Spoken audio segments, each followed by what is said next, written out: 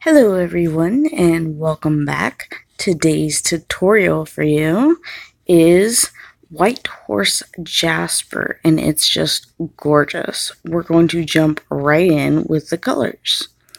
I have ivory and Pompeian red, caput mortem, I don't know if you could see that too well, and burnt sienna for a bit of a brown. And then I have two different grays. I have a warm gray for the main shadows. It's warm gray number 6. And I have cold gray number 2 to just make the lighter shadows recede a little bit. We're going to start with the ivory as a base color. And you know I love to have a base to just kind of blend everything into and use as my lightest color. The White Horse Jasper is really pretty. It's got like this just gorgeous, almost marbling effect of these slightly pink browns and reddish browns just moving throughout it, almost like a little bit of what it would feel like to do a watercolor if it was really wet and you just dip the ink on there, or dip the paint on there and it just kind of spreads. So that's kind of the effect that I want to go for. Using the light gray on this, the cold gray, I'm just going to kind of hopefully make the shadow up the top just recede that edge a little bit to help begin bringing out the depth for our stone. This is not a gem. It's not translucent like a gem would be. It's opaque. So that's what I'm doing. And the top will be the lightest. It is also where the highlight will hit.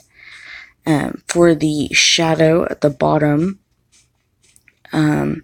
make sure to get your edges really, really well.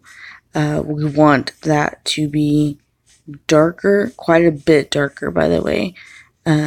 Because that is where there is almost no light hitting, and it will make that edge just kind of recede, disappear, go away from you. Well, not disappear, but just go away from you because no light's hitting down there. And so we want it to be really, really nice and dark, and give depth and roundness to 3D-esque-ness. Yeah, that's a technical term. To our stone. I'm gonna go ahead and use my odorless mineral spirits to blend that all out, just so that we have a really nice, smooth shadows to work on top of. So I've got my little paper stump, my little tortillion, whatever you'd like to call it. I dip it in my odorless mineral spirits real quick and just smooth everything out.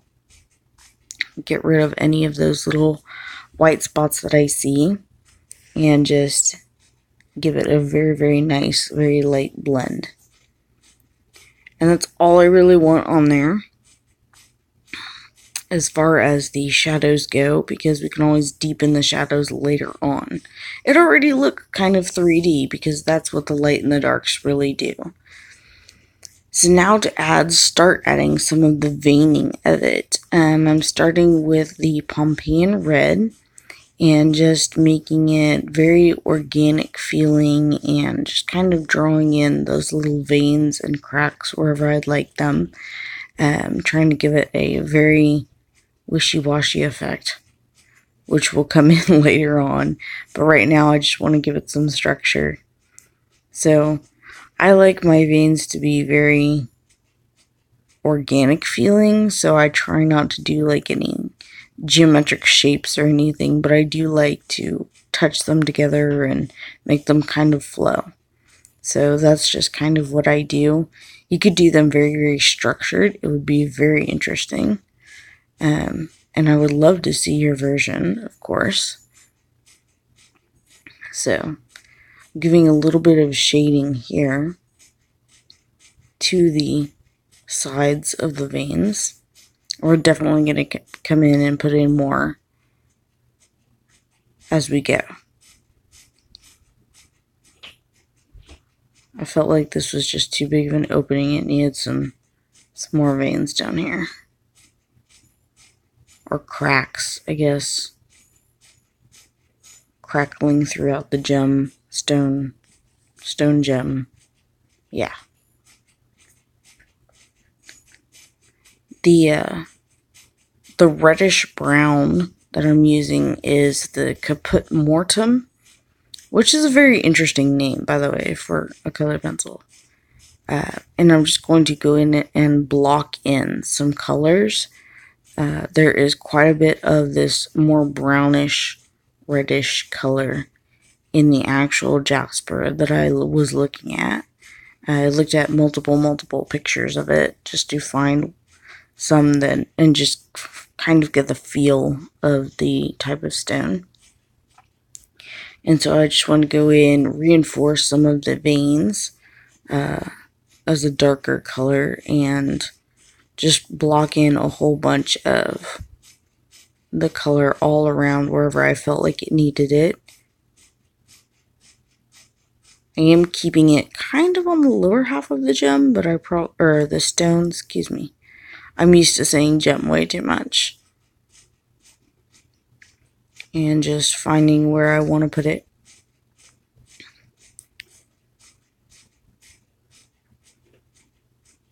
Again, this would be really interesting if you did very structured, almost like a checkerboard. That would be really cool too.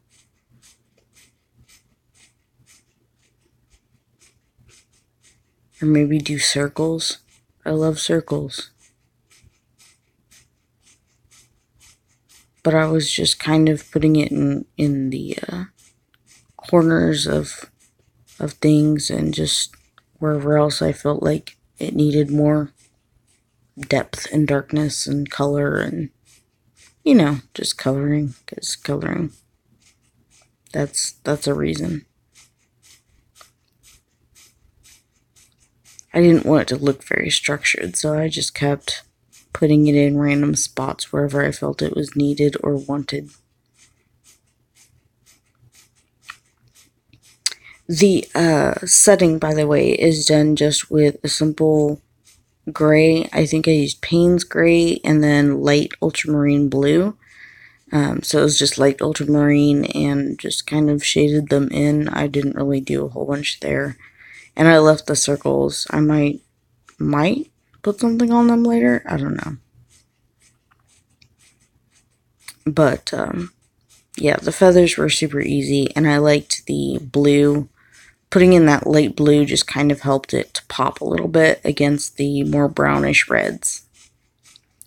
And this is the burnt sienna, which I pretty much just used for shading.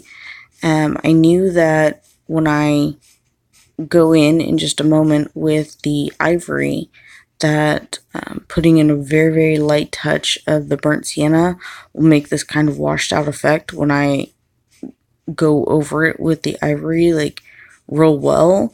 It's going to make the ivory come out a little bit more vibrant, as well as just give a very polished and washed kind of look to the burnt sienna.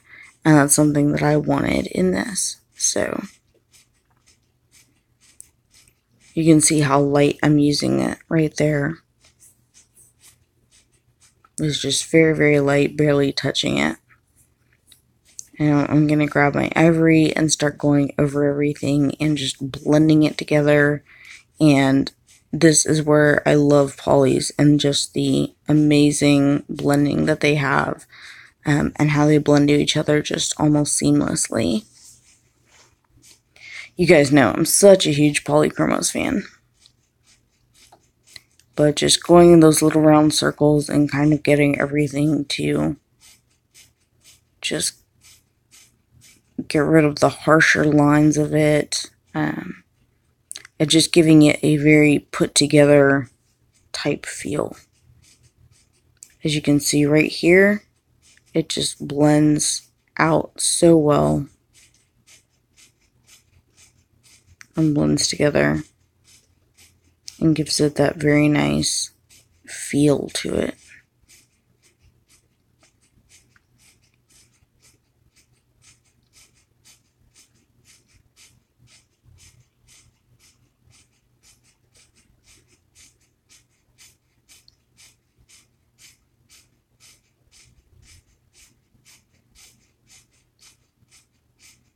I wanted to make sure that the entire thing got covered so that it gave it that completeness to it.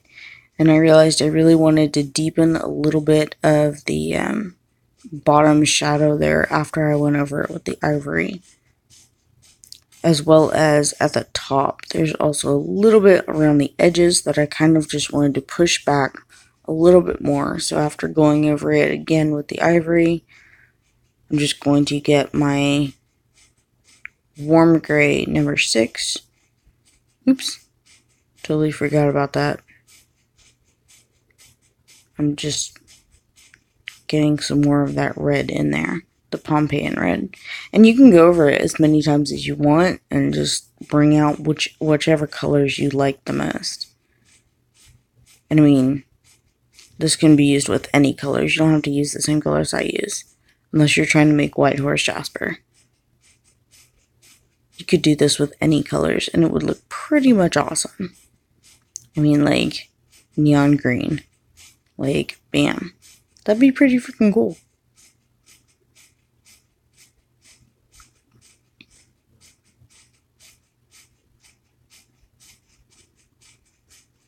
Just making that vein over there a little bit more pronounced. And this is where I go in with the shadow, the warm gray, and just really make the bottom quite a bit darker.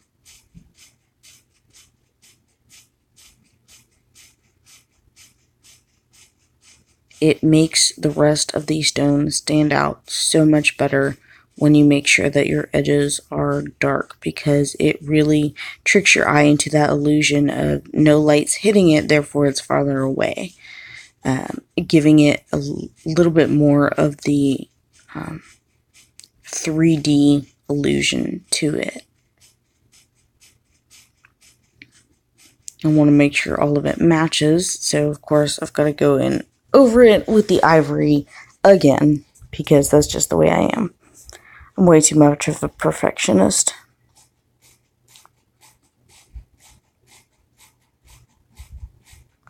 And then I realized that the top really needs to be taken down a notch. I was like, yep, that's not quite as dark as I want it darker. So I grabbed my warm gray, I went over just the edges with it.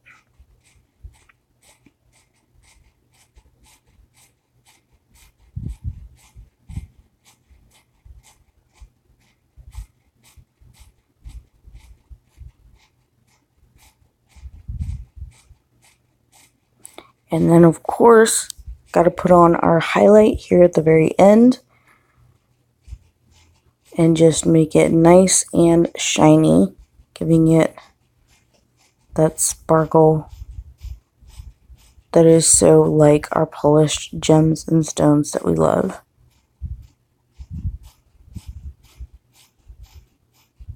Following the edge right there.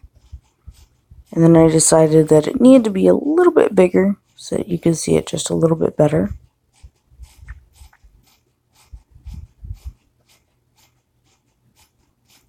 And I use my ivory, of course, to clean up the highlight just a little bit. Make sure my edges are nice and sharp, because I like them to be very clean and very sharp, just as the highlight would hit a very highly polished stone. And then I decided that there was a light coming from a little bit of a different source, so I wanted to give it a little bit of a highlight on the other side. Just a tiny thin slice. And then just editing it down just a tiny bit so it's just a hair of a highlight with my ivory.